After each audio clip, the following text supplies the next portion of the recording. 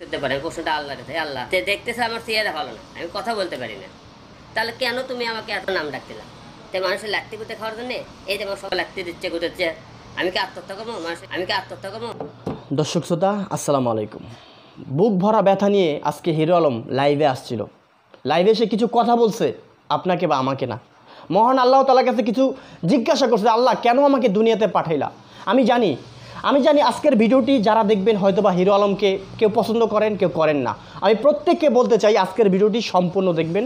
প্রত্যেককে বলতে চাই একজন মানুষ হিসাবে হিরো আলম কী সেটা দেখতে চাই না, একজন মানুষ হিসাবে আজকে তার কথাগুলো শুনবো। তার আগে কিছু বিস্তারিত আলাপ করতেছি দর্শক, তারপরে হিরো আলমের সেই লাইভটি আপনাদেরকে দেখাবো, যেই কারণে হিরো আলম বুক ভরা ব্যথা নিয়ে মহান আল্লাহ তাআলার কাছে বলল যে আল্লাহ তুমি আমাকে কেন পাঠাইলা এই দুনিয়াতে? যদি পাঠাইলাই কেন কুৎসিত চেহারা দিলা? কেন ভালোভাবে মানুষের সাথে কথা বলতে পারি না? দর্শক, আঞ্চলিক ভাষায় কথা বলে হিরো আলম। আমাদের বাংলাদেশের মানুষকে বলতে চাই, আঞ্চলিক ভাষা বলাটা আমি মনে করি তার জন্য একটা সফলতা। এই ভাষার জন্য মানুষ জীবন দিচ্ছে। আমাদের বাংলাদেশে স্বাধীনতার অনেক আগেই ভাষার জন্য মানুষ জীবন দিচ্ছে। আজকে আমরা আঞ্চলিকতা ভুলে যাই, বাস একটু লেখাপড়া করছি, একটু মানুষের সাথে চলতে ফিরতে পারছি, একটু শুদ্ধ ভাষা কথা বলার জন্য আমরা অস্থির হয়ে পড়ি।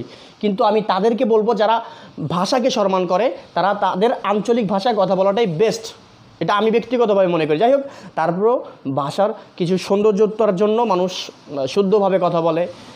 আমি দেখি অনেক সময় মানুষ নোয়াখালীর ভাষায় কথা বলে, ভাই আমার তো খুব ভালো লাগে। বরিশালের ভাষায় কথা বলে ভালো লাগে, চিটাগাংয়ের ভাষায়, সিলেটের ভাষায়। প্রত্যেকটা মানুষ যখন তার নিজের গ্রামের ভাষায় কথা বলে, নিজের জন্মভূমির ভাষায় কথা বলে, তখন আমরা তাদের ভাষাকে সম্মান করা উচিত।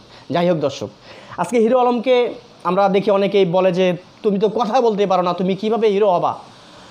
যেই বিষয়টাকে কেন্দ্র করে হিরো আলম লাইভে আসছে সেটা হচ্ছে, আপনারা সবাই জানেন যে আমাদের পরিচিত খুব ভালো মনের মানুষ অনন্ত জলিল ভাই তার ছবিতে ভালো একটা রোল দেওয়ার কথা বলেই তাকে 50,000 টাকা অ্যাডভান্স পর্যন্ত করছে। তো যখন এই বিষয়টা নিয়ে অনেক গরম, ফেসবুক, ইউটিউব, সব কিছু সোশ্যাল নেটওয়ার্ক, টিভি চ্যানেল, সাংবাদিক, তখন আমি কথা বলি নাই। কারণ আমি দেখতেছি যে আসলে অনন্ত জলিল কি করে। অনন্ত জলিল নাকি যা বলে তাই করে। ভাই আমি জানি এই হিরো আলমকে নিয়ে মজা করতেছে। যাই হোক, হয়তো বা তাদের ব্যাপার, তারা মজা করতেছে। যখন হিরো আলমকে তার ছবি থেকে বাদ দেওয়ার সিদ্ধান্ত নিল, তারপরেই কিন্তু হিরো আলম কয়েকটা লাইভে এসে বলছে যে আমি হয়তো বা বাঁচতে পারবো না, আমাকে কেউ বাঁচতে দিবে না, বিভিন্ন কথাবার্তা। আজকে ঠিক একইভাবে হিরো আলম কথা বলল যে আমি কি সালমান শাহর মতন আত্মহত্যা করব? আমাকে কি আপনারা বাঁচতে দিবেন না? আমাকে নিয়ে কেন এত সমালোচনা? দর্শক, সেই ভিডিওটি প্রথমে দেখুন, তারপরে আপনাদের সাথে ফিরবো, আলোচনা করব। আপনারা অবশ্যই ধৈর্য সহকারে এই ভিডিওটি দেখবেন, শুধুমাত্র মানবিক কারণে। আজকে মানুষ হিরো আলম হতে পারে, হিরো আলমের চেয়ে খারাপ হতে পারে, ভালো হতে পারে। যার ভালো দিক আছে আমরা তার ভালো গুণ গাইব, যার খারাপ দিক আছে তার খারাপ গুণ গাইব, এটা স্বাভাবিক। আজকে এগুলো চলতেছে। আপনি খারাপ করেন, আপনার ভিতরে রাখেন, কিন্তু যখন আমাদের চোখে পড়বে তখন আমরা বলবো যেটা খারাপ, অন্যায়ের প্রতিবাদ আমরা করব। আজকে হিরো আলম বুক ভরা ব্যথা নিয়ে ফেসবুক লাইভে আসছে, সেই লাইভটা আগে দেখুন, তারপরে আপনাদের সাথে একটু আলোচনা করবো। দর্শক শ্রোতা, চলুন সেই লাইভটা আপনাদেরকে দেখাই। এই প্রশ্ন করতে পারেন, প্রশ্নটা আল্লাহর কাছে। আল্লাহ এই প্রশ্নটা তুমি দাও, যে দেখতেছে আমার চেহারা ভালো না, আমি কথা বলতে পারি না, তাহলে কেন তুমি আমাকে এত নাম ডাক দিলাম? তাই মানুষের লাত্তি কুতে খাওয়ার জন্য এই যে আমার সবাই লাত্তি দিচ্ছে কুতেছে, আমি কি আত্মহত্যা করবো? তুমি দিলে আমাকে টাকা পয়সা দিলে না, এনে আরও ভালো চেয়ার জাল করে একটা কোটি কোটি ঘরের জন্ম দিতা, তাহলে আমি জন্ম নিয়ে হয়েছে পাপ, তুমি আমাকে জন্ম দিয়ে কেন এখানে দিয়ে? হ্যাঁ দর্শক শ্রোতা, এবার আপনি বলুন, কতটা না কষ্ট পেলে একটা মানুষ লাইভে এসে মহান আল্লাহ তাআলার কাছে বিচার দেয়? কতটা না কষ্ট পেলে? আপনি দেখবেন যে আমরা যদি একটা মানুষের সাথে না পারি, হয়তো ঝরগা লাগছে বা কোনো একটা বিষয় যদি না পারি, তাহলে কি করি?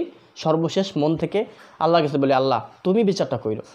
আজকে হিরো আলমকে নিয়ে সেই অনেক দিন আগের থেকে আমরা আলোচনা সমালোচনার মুখে হিরো আলম পড়তেছে। হ্যাঁ, মানুষ মাত্রই ভুল, মানুষের ভুল হয়। সেই ভুলগুলো আমি নিজেও হিরো আলমের বিরুদ্ধে ভিডিও বানাইছি, আমি নিজেও। কেননা তার বিরুদ্ধে নারী কেলেঙ্কারির অভিযোগ উঠছে, বিভিন্নভাবে অনেক কিছু উঠছে, তো আমরা সেটার প্রতিবাদমূলক ভিডিও বানাইছি।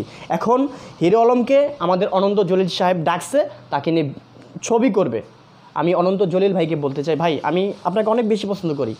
আপনি যখন এই চলচ্চিত্রে আসছেন, আমি প্রায়ভাবে একটা জিনিস মাথায় রাখছি যে অনেক নায়ক আসছে গেছে, হয়তো অনন্ত জলিল ভাই থাকলে আমাদের বাংলাদেশের চলচ্চিত্রটা একটু ভালো দিকে চলে আসবে। আমাদের একটা সময় আমরা দেখছি আমার এই জীবনে যে চলচ্চিত্রের যে একটা অবস্থা, হয়তো বা সেই অবস্থার থেকে আমরা ফিরে আসতেছি। যাই হোক, যখন আপনার দায়িত্ব নিলেন হিরো আলমের, তখন সেই দায়িত্বটা আপনার মূল ভাবে পরিচালনা করানোর উচিত ছিল। আপনি যদি মজাই করবেন তাহলে আপনার এরকম দায়িত্বটা নেওয়াটা ঠিক হয় না। আমি আমার ব্যক্তিগতভাবে এটা মনে করি, হয়তো আমাদের দর্শকরা সেটা নাও মনে করতে পারেন। আপনারা অবশ্যই কমেন্টের মাধ্যমে জানাবেন। দর্শকরা দয়া করে অবশ্যই আপনারা কমেন্ট করবেন।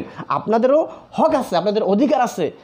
হয়তো বা হিরো আলমের পক্ষে কথা বলবেন, নয়তো অনন্ত জলিলের পক্ষে কথা বলবেন, নয়তো বা দুজনের পক্ষ কথা বলে আপনারা একটা সমাধান দেবেন। আমি বিশ্বাস করি সবচেয়ে উপরে আছেন আপনারা। আপনারা যেটা ভালো মনে করেন সেটাই হবে, কিন্তু এইভাবে একটা মানুষকে কষ্ট দেওয়া ঠিক না। আমার কেন জানি হিরো আলমের জন্য মায়া লাগতেছে।